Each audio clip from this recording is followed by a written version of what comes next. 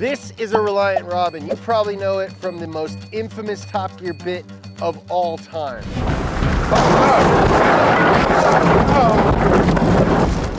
Oh no. What if I told you that they lied? How did Top Gear fake their most famous segment ever? And what's it like to actually drive this thing?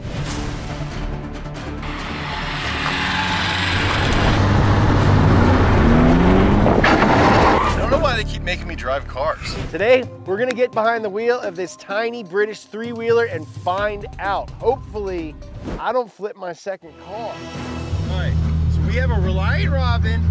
We're in a mountain. Yeah. The steering wheel only moves, like it's directly connected to that front wheel. So it only moves like 3 degrees from right to left. I get like a lot of resistance if I go past like 2 o'clock.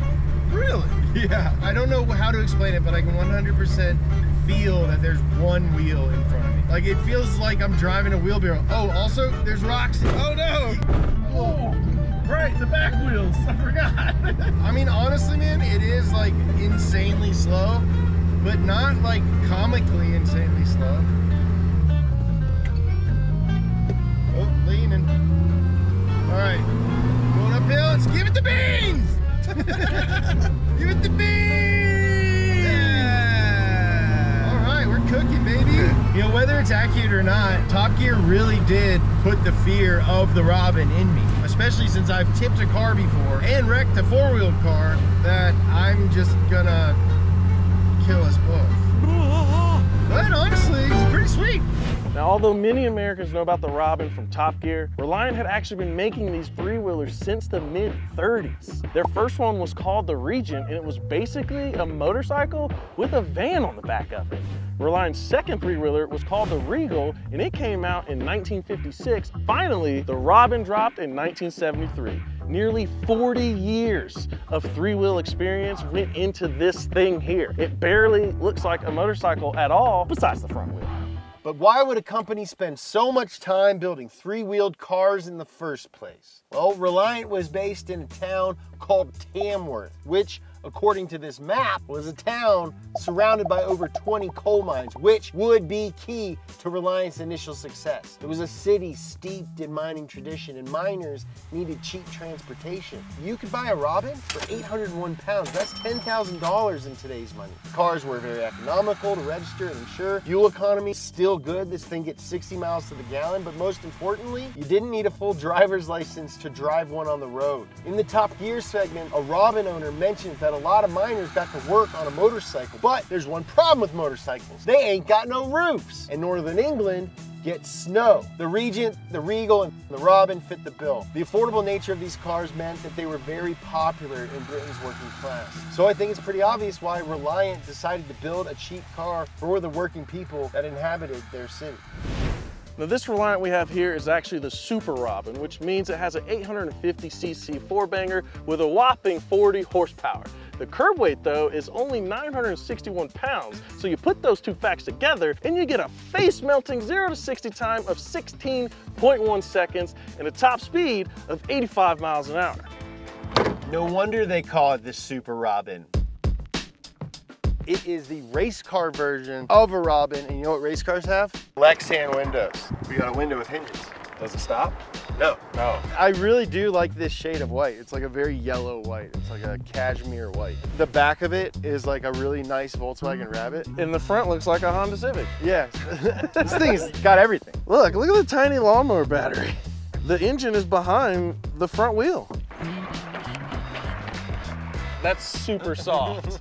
All right, so the suspension does not inspire a lot of confidence. But this interior actually looks pretty decent. The entire interior looks to be made from vacuum formed plastic. Feels like my grandpa's briefcase from the 80s. I mean, I like where the gauges are. I like how many gauges there are. I like the controls, super simple. This is a really nice example of a really quirky car, I'm gonna say. 100%. But the question is, will it flip?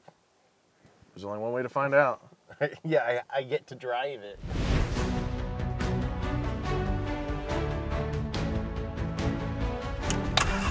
All right, Jay-Bird, this is a three-wheeled car. I don't have a lot of confidence in this thing or in myself. In fact, I'm downright terrified. I believe in you, Jay-Bird. Thanks, Jay-Bird.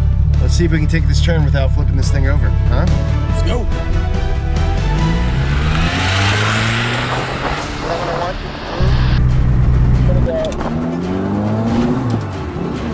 Spin!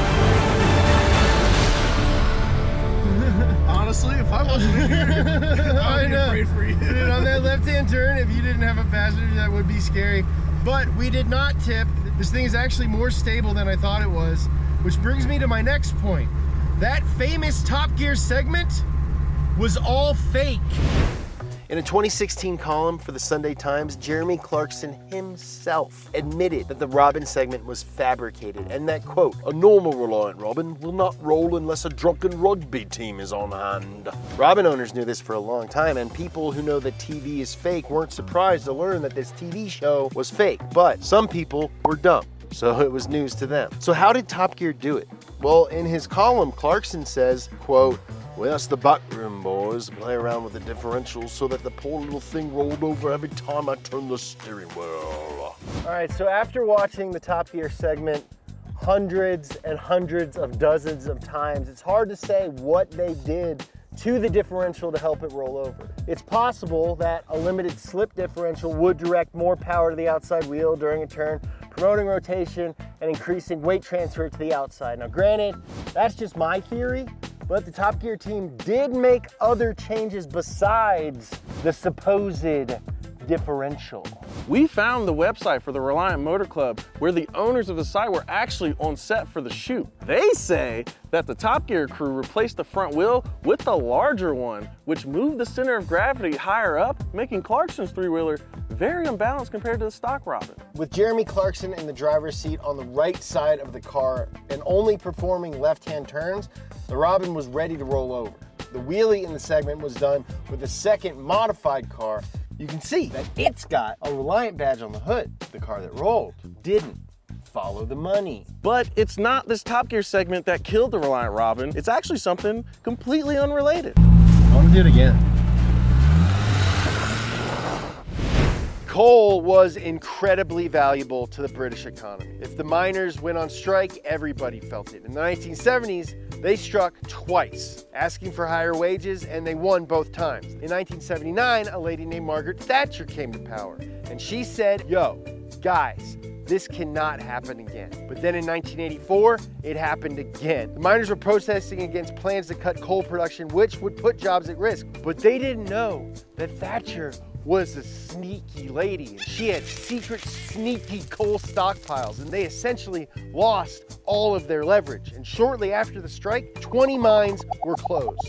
Lots of miners lost their jobs and had little support. Now, why is this important? Well, as I mentioned, miners loved their Robins. With a lot of miners out of work and British coal production slowing down in favor of cleaner energy sources and cheaper foreign coal, Reliant could not rely on their customer base to buy new cars anytime soon. Now, I know it sounds insane that losing a relatively small number of customers could doom a company, but Reliant only sold about 500,000 cars over the course of its life. If you're gonna sell something cheap, you need to sell tons of them to survive, and Reliant didn't. By comparison, British Motor Corporation and its successors sold over 5 million of the original two-door Mini Cooper. Now, obviously, there were other factors at play here. First, Reliants were built as cheaply as possible. You got a piece of wood right here holding up the dash. Nice little wood shim. Yeah. The cheap car sword cuts both ways. People can buy your car, or they can also choose to spend a little bit extra money and get something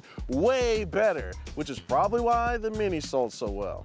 Reliant just didn't have a solid reputation outside of their already loyal customer base. It didn't help that Reliant was also seen as a punchline in pop culture long before Top Gear even did their episode. So when things started to go downhill in the 80s, there was little Reliant could do to recover from it. The company filed for bankruptcy in late 1990, and it was bought by a firm called Beans Engineering, then filed again in 1994. A few different investors bought Reliant through the rest of the decade. The last Robin was a special edition with gold paint, leather seats, and alloy wheels, and they called it the Robin 65, commemorating 65 years of three-wheeler production. The Tamworth factory closed in 1998 and was torn down. Now there's a neighborhood with streets named for Reliant models. Reliant is still around at a new facility, but now they just sell spare parts for all their old cars. I want to do it again. Hey, Gabe, we're gonna come back. We're gonna do a couple more.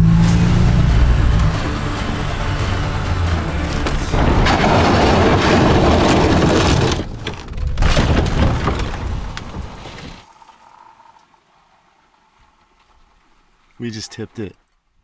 Top Gear was right. I think the Colt's okay. Phew, dude, I thought I tipped that thing. So I rubbed the front of the car onto the ground, but I didn't tip. It's just squatted. But we're gonna see him up. Then front right is real quick, and then head back up. At first I was thinking, nah, he's just not going fast enough. Maybe I should give it a shot. Not doing that anymore. So it won't tip, and that's because you will hit the front fascia before it'll allow you to tip over. Top Gear wanted to flip, right? They probably found the same limitation we did. That is why Top Gear put the big wheel on the front And messed with the dip. and messed with the dip And probably removed the sway bar. and probably removed the soy bar. It takes at least 3 things to make this tip, and I'm not one of them. That's random. Just because Top Gear faked it and cheated and made these things roll does not mean by any means that this is a stable car. I don't want to influence anybody to get a Reliant Robin, just start hucking it around the mountains, because I just took a turn at about 35 miles an hour and I buried the front end of the thing into the road. Did the Reliant Robin deserve to die? That's a pretty harsh question without an obvious answer. All right, if you think about it, the Reliant Robin and Cole had a lot in common with each other. They both had rivals that were way better options. And in both cases, miners were the ones who lost in the end. I guess my Uncle Jeremy Clarkson said it best. Owning a Reliant Robin is like having a family pet. And if you play with its differential, it will even roll over, so you can tickle its tummy.